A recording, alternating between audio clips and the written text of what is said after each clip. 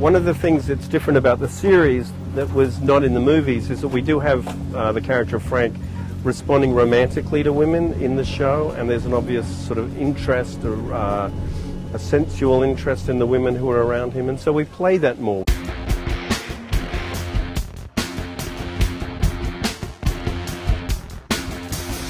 The women in Transporter are very important as a counterbalance of the masculine side, the car stuff, etc. And so we have different female leads in this show.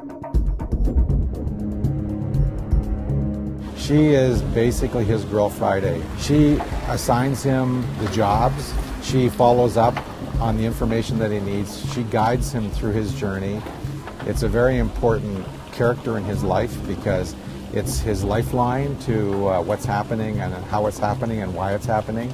My character did not exist in the movies, but I think in the TV series you need more backstories, more stories around the transporter. One of the nice things about Carla's character is that we begin with her seemingly as a kind of upscale office, you know, kind of the dispatcher, the agent, the person.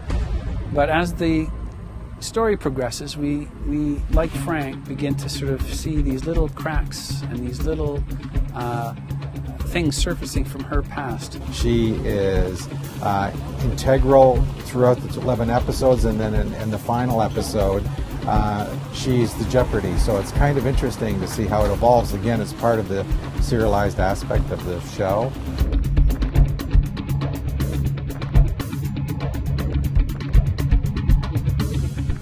Juliet is a different character. Juliet is the mystery. Juliet's more of a love interest. She's one of my favourites on the show, I have to tell you, because it's villainous and it's Machiavellian. She's crazy, and at the same time she's so sweet and innocent and kind of charming and sexy as all shit. My character is Juliet. I was supposed to be the reporter from Nice, and actually is not really that. She's more an intelligence for France, and she's like a spy, kind of. She gets to know Frank and falls in love with him and ends up becoming kind of a stalker, creating even more problems for him. Juliet is the guilty pleasure of Frank, and Carla is more the sister. So it's really interesting. Those two women in his life are very important to him.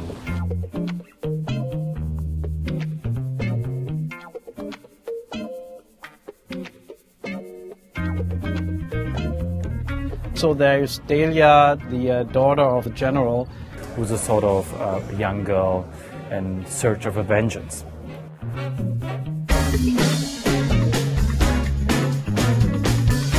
She is the daughter of a U.S. general who used to work with Frank, and he's gotten himself into a little bit of trouble and has asked Frank to transport her to a safe place. Delia is from a very wealthy family, self-involved and spoiled, I think would be a really good word for her. But underneath, there's an intelligence and there's a sensitivity and there's an awareness that I really love about Delia. I get to be this surprise for Frank. I'm his package in the beginning, and then I think I'm more interested in his package in the end.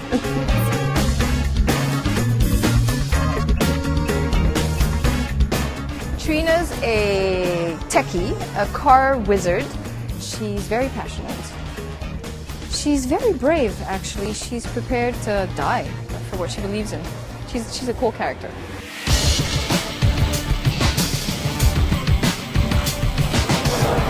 Say hello to my little friend. See how good I